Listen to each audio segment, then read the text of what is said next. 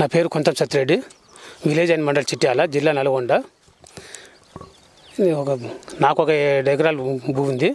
దాంట్లో ఒక 2 ఎకరాలు పందిరి కింద టమాటా వేసిన. ఇప్పుడు పోయినసారి బీర వేసిన, ఆ బీర తీసేసి అవే పాదులల్లో మళ్ళీ కొంచెం ఎరువు ఇట్లా చేసి టమాటా నాటేసిన.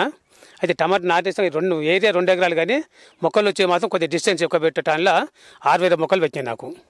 అయితే ఇది మొక్కలు మా ఉద్యాన శాఖ హార్టికల్చర్ విద్యాసాగర్ సారు వాళ్ళ తెలిసిన వాళ్ళు ఉన్నారని చెప్పి సింజెంటా కంపెనీ కంపెనీ సీడ్ తెచ్చడం జరిగింది. అవి నర్సరీ ఇక్కడ ఇంతకుముందు నర్సరీ నేనే సొంతంగా చేసుకునేది, కానీ ఈ సంవత్సరం కొద్దిగా ప్లేసు డిస్టర్బ్ కొద్దిగా కావడం వల్ల నర్సరీని పెంచుకోలేక వేరే వాళ్ళకు గింజలు ఇచ్చి నర్సరీ చేయమని చెప్పిన. అయితే వాళ్ళు ఒక 50 పైసలు 40 పైసలకు ఒక మొక్క లెక్క మా సీడ్ తీసుకొని నర్సరీ పెంచి ఇవ్వడం జరిగింది. అయితే ఇది రేపు 23వ తారీఖు వస్తే 3 నెలలు కంప్లీట్ నాటేసేటప్పుడు దీని మీద కొద్దిగా సూపరు పసల ఎరువు వేసి మల్చింగ్ వేసి చెట్టు నాటేసిన. అయితే డ్రిప్పు ప్లస్ మల్చింగ్ హార్టికల్చర్ ద్వారా సబ్సిడీ తీసుకోవడం జరిగింది. డ్రిప్ సబ్సిడీ ఇచ్చారు, 90%, డ్రిప్ ఏమో 90% సబ్సిడీ, సేర్ నెట్ మన మల్చింగ్ ఏమో 50% సబ్సిడీ మీద హెక్టార్కు 16,000 అని చెప్పి ఇవ్వడం జరిగింది.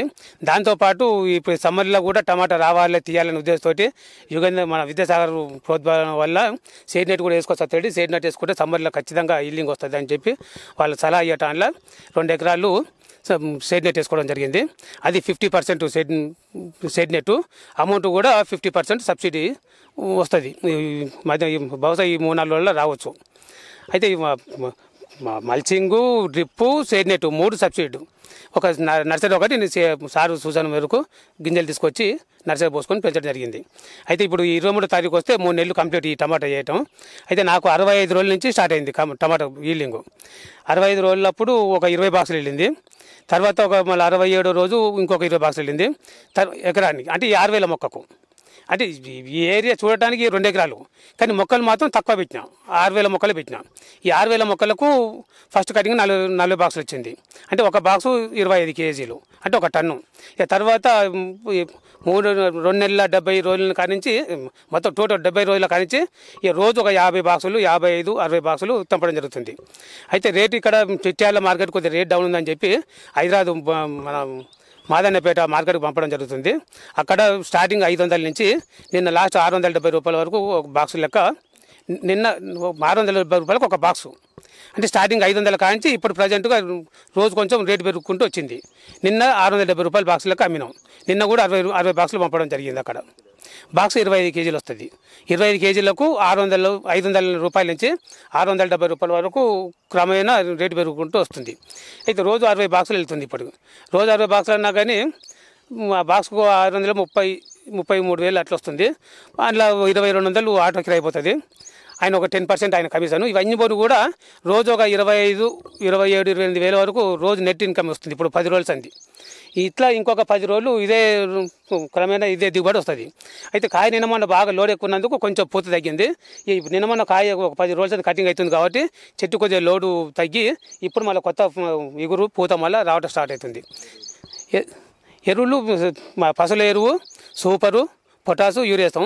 డ్రిప్లో మాత్రం ఈ రోజు ఒక రోజు యూరియా, ఒక రోజు అమ్మోనియం సల్ఫేటు, ఒక రోజు పొటాసు, ఈ విధంగా ఒక రోజు అది ఒక రోజు మార్చి డ్రిప్లు ఇచ్చుకుంటూ వస్తున్నాం. దీన్ని బట్టి చూస్తే ఇప్పటికీ ఇప్పుడు 65 రోజులు అంటే సుమారు ఒక 2 లక్షల వరకు వచ్చింది ఇప్పుడు అమౌంట్. ఇంకా కూడా ఈ కాయ మళ్ళీ ఫర్దర్గా వచ్చే కాయ క్రాప్ కాకుండా ఇప్పుడున్న కాయ కూడా ఇంకొక 2 లక్షలు ఈజీగా 2 లక్షలు వచ్చేటట్టు ఉంది. అయితే ఎక్స్పెండిచర్ అంతా పోను 1 లక్ష రూపాయలు దీనికి, 1 లక్ష రూపాయలు సేడ్ నెట్కు, 2 లక్షలు పోతే ఒక 2 లక్షలు ఈ క్రాప్ మీద మిగులుతాయి. మళ్ళీ ఈ క్రాప్ అయినాక మళ్ళీ వచ్చే ఇగురు పూత మీద అది ఎంత వస్తుంది అనేది ఇక మళ్ళీ మన చేతి లేదు కదా, వచ్చేదాన్ని బట్టి ఉంటుంది. అంటే తక్కువ అది కూడా 1 లక్ష, 1,50,000 అంత లాభం అని అనుకుంటున్నాం. ఇప్పుడు ఈ 2 లక్షలు, అది 1 లక్ష, 1,50,000, ఒక 3.5 రేటు మంచిగా ఉండి ఇది ఇంకా మంచిగా ఉంటే 4 లక్షలు కూడా రావచ్చు. కానీ ప్రజెంట్గా మాత్రం ఇప్పుడు 2 లక్షల రూపాయలు నాకు నెట్ ఇన్కమ్ వచ్చింది. ఇప్పుడు దీనివల్ల టమాటా వేస్తే మంచి లాభం ఉందని చెప్పి రైతులందరూ గమనించి సీజన్ వైజ్గా మార్కెట్ కూడా ఎవరు ఎక్కువ మంది ఎక్కువ ఏరియా వేస్తున్నారు. అంత టమాటా అంటే టమాటా కాకుండా అంత టమాటా వేస్తే ఒకసారి 2 రూపాయలు కూడా కేజీ అవుతుంది. అందుకని మార్కెట్ కూడా కొంచెం అనాలిసిస్ చేసి ఎక్కడ ఏ ఏరియా ఎక్కడ ఏ క్రాప్ ఎక్కువ పడుతుంది, టమాటా ఎంత పడుతుంది ఏరియా, బీరకాయ ఎంత పడుతుంది, కాకరకాయ ఎంత ఎక్కువ మంది వేస్తున్నారు, అదే ఎప్పుడు వేస్తే లాభం అని చూసి ఈ విధంగా రైతులు కూడా సరే సత్తడికి ఒక వచ్చింది 2 లక్షలు ఇంకో 2 లక్షలు వస్తారా అని చెప్పి అందరూ అది వేసుకుంటూ పోతే మళ్ళీ రేట్ డౌన్ అవుతుంది. అందుకనే జనాలు కూడా కొంచెం రైతులు గమనించి ఎక్కడ ఎవరు వేస్తున్నారు, ఎక్కడ వేస్తారు, ఎంత ఎన్ని ఎకరాలు వేస్తే ఏ రేట్లో వస్తుంది అనేది కొద్దిగా గమనించి హార్టికల్చర్ ఉద్యాన శాఖ వాళ్ళు కూడా తెలుసు. మ్యాక్సిమం వాళ్ళు తోటలు అన్నీ తిరుగుతుంటారు కాబట్టి వాళ్ళ సలహాలు కూడా తీసుకొని ఎక్కడ ఫలానా చిట్టాలకు గిన్నె ఎకరాలు పడుతుంది, ఇంకా గిన్నె ఎకరాలు వేసినా కానీ రేటు ఉంటుంది ఏం కాదు అని ఇటువంటిది కొంచెం రైతులు గ్రహించి చేసుకుంటే రైతులు లాభం లేదనేది కాదు, ఖచ్చితంగా రైతు తోట దగ్గరనే ఉండి ఖచ్చితంగా రోజు పని చేసుకుంటూ ఉండి చేస్తే ఖచ్చితంగా రైతే రాదనేది వెనకటి ఉదాహరణ తప్పు చెప్పలేదు.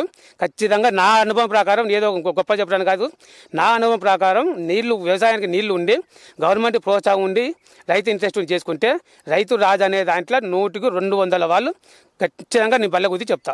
మంచి లాభం ఉంటుంది, ఇంట్రెస్ట్గా చేసుకోవాలి. ఇది రైతులకు నిజం వినోపం.